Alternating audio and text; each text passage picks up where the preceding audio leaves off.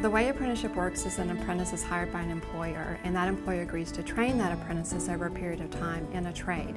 A trade may be a voluntary trade or it may be regulated, and we have 13 regulated trades in the province, meaning that they have to train and be certified in order to work legally.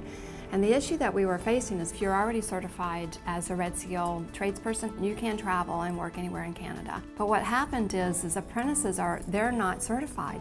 So they're still training, they're still working to gain that certification. So they're not included in the Agreement on Internal Trade.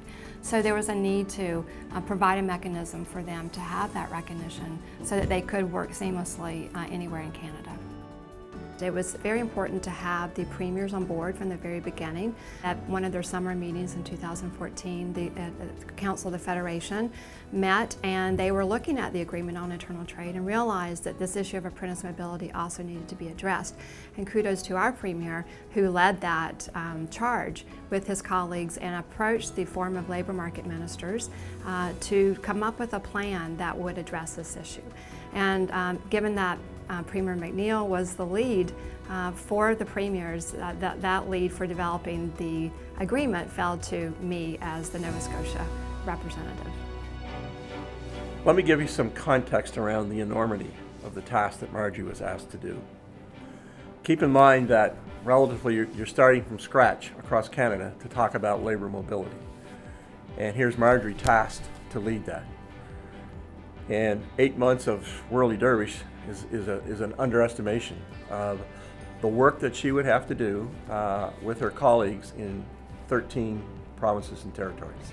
And soon she would call me up and say, "Duff, the Premier just called me, and is that okay?" And I would laugh and say, "The Premier's just cutting out the middleman, Marjorie, and I think he's got you on speed dial." So, and we soon saw with that partnership that soon I had colleagues from BC and Ontario and New Brunswick saying, "Wow, this Marjorie Davison, what a very special person she is." So all of us at Labor and Advanced Education couldn't be more prouder of Marjorie's award and the work that she has done, and with the Premier's inspiration nationally, we're being recognized.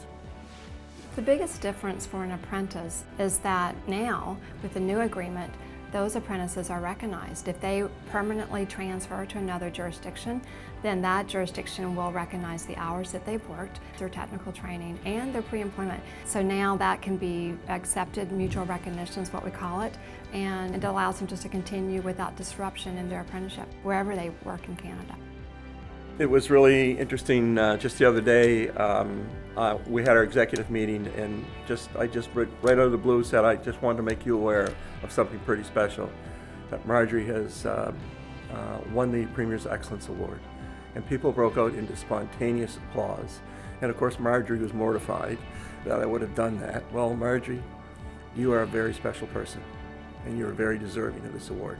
So Marjorie, I know you're the first to deflect all this praise and all the things that are being said about you, but you are a very, very special person, and your leadership has made a difference not only to your province, but to your country.